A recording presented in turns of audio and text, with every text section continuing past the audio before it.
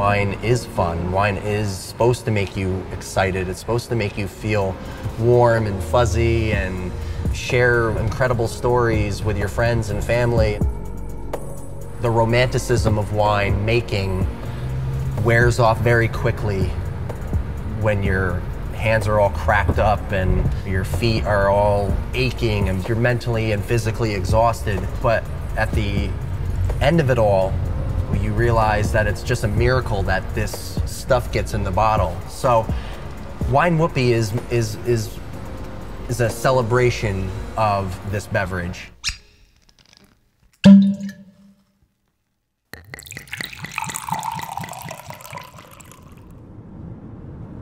Call Kevin Zraly. Calling Kevin Zraly.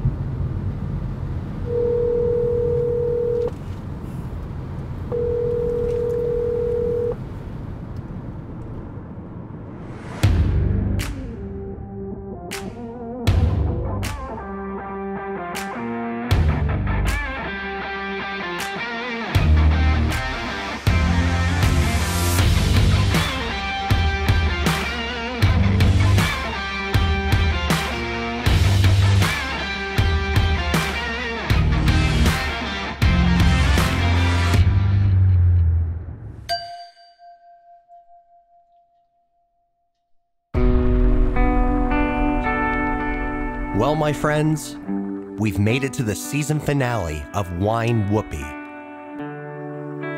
Sit back, relax, and enjoy these gorgeous views of our beloved Hudson Valley region as we meet our episode's featured producer.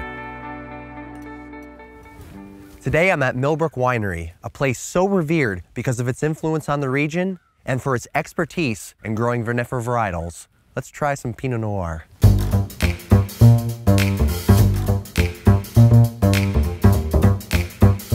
So I'm here with David Bova, the general manager here from Millbrook Winery, and we're here in the loft.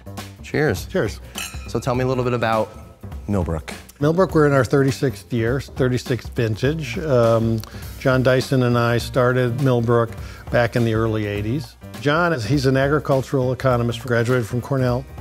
And when I was probably about your age, I moved to New York City. I worked in advertising, and at that time, John was Commissioner of Commerce for New York State. Remember, way back when, it was hard to get a liquor or a wine license. And John was instrumental in signing the farm winery bill back in the early 80s, which dramatically cut red tape, and we're a product of that.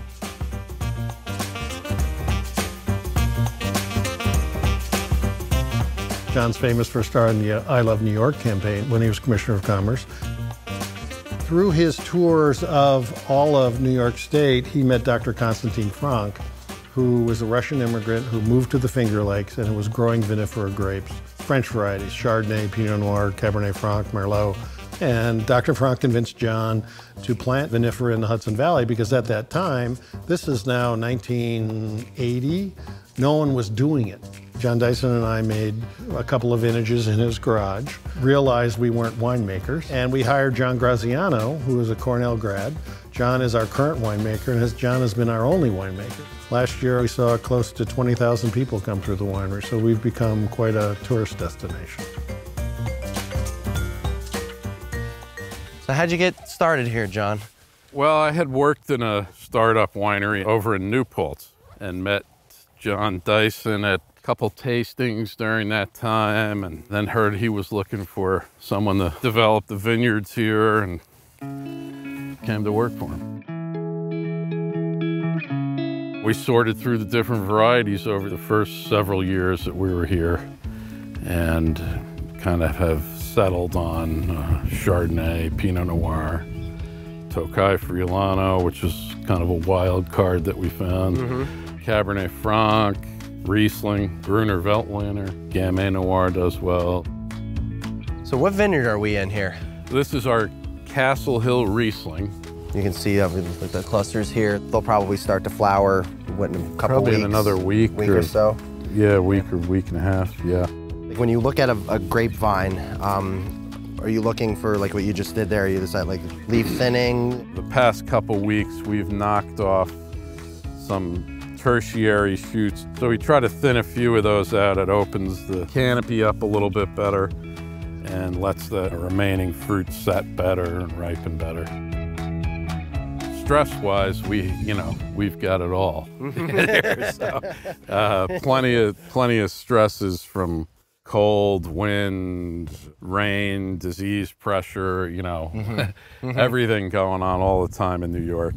I mean, that isn't really an issue that we think about too much. It's more like just having balanced vines with the right number of primary shoots and the right kind of crop load. New York City, a town built of concrete, steel, and the American dream. Like Sinatra said, if you can make it here, you can make it anywhere. For 86 years, Sherry Lehman has been getting their customers inebriated on the finest wines and spirits hard work can buy. This post-prohibition establishment has catered to the likes of Chateau Latour, Domaine de la Romanée-Conti, and Dom Perignon. The physical energy of these bottles and the juice inside them are enough to make anyone's palate burst with envy. I'm trying to always wonder, why am I here? Why am I doing what I'm doing all of these years and loving every minute of it? People say, when are you going to retire? I say, why would I want to retire? I get paid to eat and drink, ladies and gentlemen, and travel the world. So let me set some criteria. I'm going to put out wine number one. You've never been here before, don't pick it up. Why? For the new people in here, I want to look at the color. I don't want to just down it. It's not tequila. I want to look at the color. I want the smell, which is the most important thing. 95% of taste is smell, and I want that long before we go into putting it into our mouth. The other thing I've learned is always get your information in before the third glass is tasted. Burgundy. It's an area in France, mid-east part of France. We're talking about the Côte d'Or. Everybody say Côte d'Or. Golden slope. You know what's a golden slope? It's because of the way that the whole thing, the sun hits it. And that's where the best wines come from. Every single wine you're having today, by law, must be 100% Pinot Noir. Ah, the Burgundies. Tu seras bientôt dans mon vin. That's French for, you'll soon be in my belly. First of all, I ask you to take a look at the color of the wine. What is the color of the wine? What actually is the color? You say red, but is it really red? What do we got here? Talk to your neighbor. Talk to your neighbor. What are you getting here right now? It's a little bit of a pale red, kind of a garnet color. That's good shit. I haven't even tasted it yet. Smell it once. Don't drink it. Smell it a second time. If you've never been with me before, you'll hear some of my students doing it right now. Put your hand on the top. Put your hand on the top. This will change your life. This is called aromatherapy, ladies and gentlemen. It's not just about the wine. Ready? 1, 2, 3, open it up.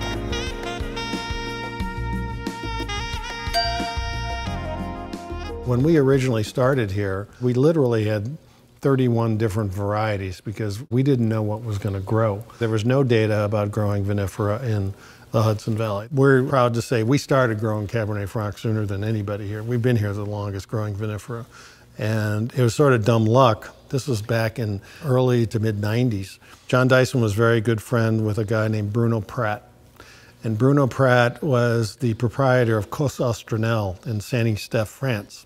Bruno and John hit it off. They looked exactly the same, these two guys, when they were younger. And I have pictures I can show you, it's funny.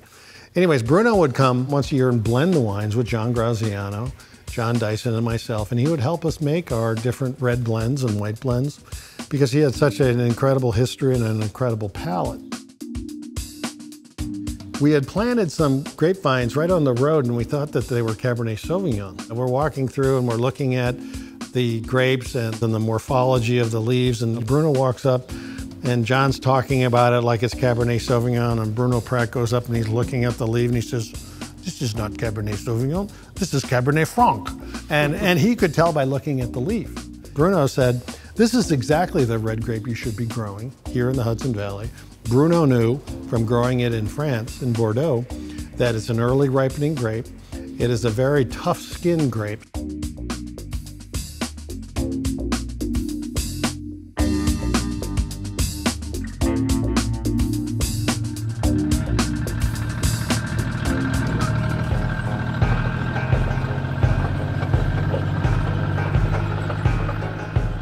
The experience of having a camera crew follow me around all season has been interesting. As someone who loves being the center of attention, I'm now all of a sudden questioning my every move and having conversations about myself to myself. So, thank you for taking this journey with me. Anyways, let's get back into the vineyard. It's funny, when I walk through a vineyard, it has this distinct smell to it. I just can't put my finger on it, what it is. Like, I can smell it now, like it's like,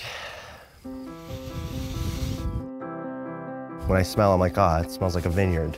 Yeah, it changes too, you know, if it's been wet or when the clusters start to flower. So they do give off like a nice little scent, perfumey kind of scent. What is your winemaking philosophy and your style that you make Millbrook's wines in? Our idea has always been to try to make balanced wines that will complement food. I mean, there are some years where we get like really great ripeness and higher sugars where we could make it bigger, but we try to just keep the balance in the wines. That's our goal. This wine is a blend of our fruit, Long Island, and also the Finger Lakes. So this truly is a New York State wine. So this wine is 50% barrel fermented and 50% stainless. Lighter in style. And right away on the nose, a slight nuttiness, which is indicative of wood. The Hudson Valley, out of any of the regions in New York State, has the most checkered past of wine quality. There was a lot of sweet wine made in the Hudson Valley. There's a lot of wines that weren't so good in the Hudson Valley. I'm talking about years ago. I think the wine quality has jumped tremendously over the past 10 years. You know, at one time we were sort of the only vinifera winery here. Now we're not. There's a lot of great wineries, a lot of great winemakers. Around here, vintages changed, and in the tough vintages, making a great wine, you know, that's hard. So this now is the next wine. This is 100% barrel fermented. This is all estate fruit. This is our reserve Chardonnay. And in my opinion, this is what I drink at home at night. This is your go-to. This is my go-to wine. Now I get more butterscotch. Right. This is fully barrel fermented. The lees are stirred in the barrel to give it that creaminess, to give it that nuttiness. The fruit is really high-toned. That's again where John Graziano excels. Still a lot of fruit. You know, it's not like chewing on an oak stick. No. Not at all. And it's, yeah, it's really well-made wine. So this is a blend of our fruit, Finger Lakes, and also Long Island. There's not a lot of Pinot grown in New York State. Pinot's the hardest grape to grow, and it's the hardest to vinify. But this is definitely a cool climate Pinot. I could see a little bit of it through. 16 was a warmer vintage, so probably the color extraction on there was a little bit better. Yep, exactly. And I think that, you know, it's cool climate, so, you know, you're not going to make a blockbuster, huge Pinot Noir out of it. And we don't try. Now we're going to try our Proprietor Special Reserve. This is the signature grape variety of the Hudson Valley. So this is 100% estate bottled fruit, Cabernet Franc, and a little bit of Merlot. Best selection of fruit, a little bit different barrel regime, a little bit longer. Wow, this is like, oh wow. On the nose, I get this like. Don't use bell pepper. No. It's tomato basil, which is really nice. You're right, actually.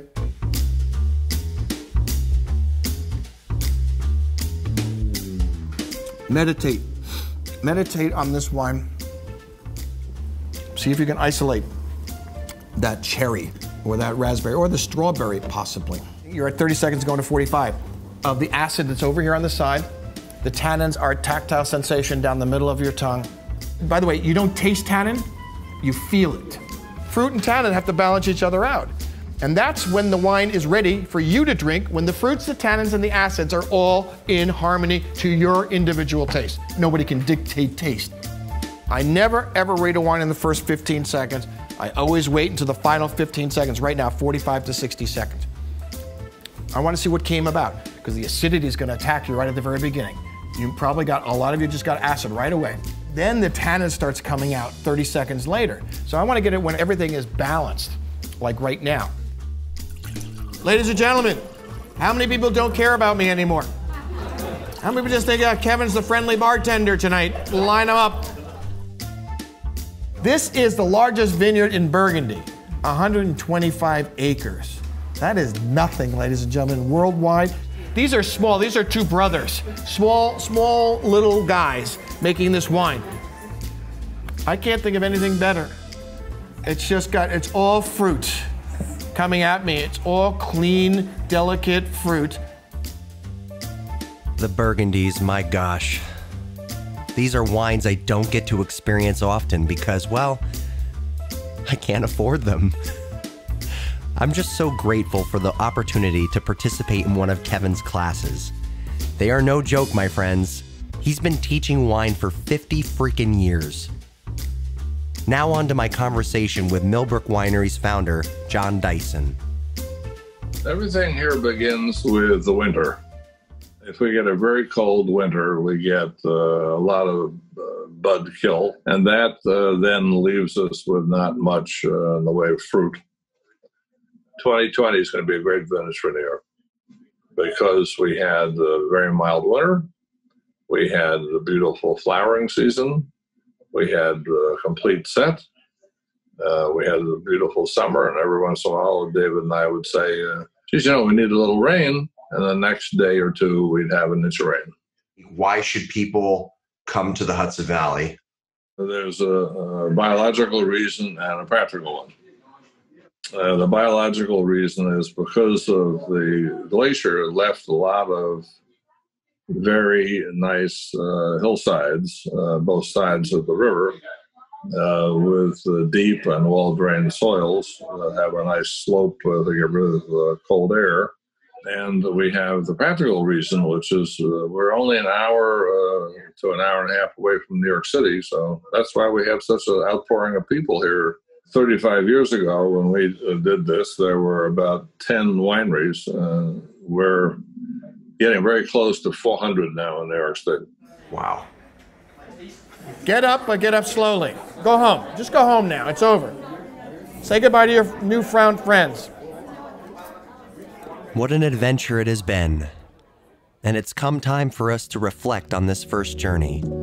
So let's do it the only way a New York City tourist knows how. A self-portrait in good old Central Park.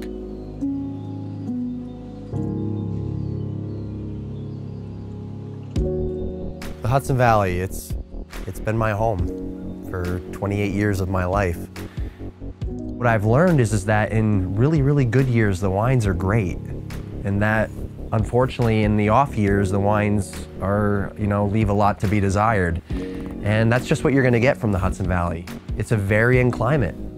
But this is a place where you can experiment, where you can try things. Every year is different. Each wine has a story to tell. I think that's what makes the Hudson Valley so unique, is that it is an ever-changing terroir. And you come to realize that this wine region has a lot of potential. It may not get as much credit as it should. It's been a really amazing experience to learn their stories of triumph and, their horror stories of when things don't work out the way they want to. I think a lot of the wineries in the Hudson Valley are learning from Millbrook, because Millbrook was such a major influence on growing wines that were brought from France.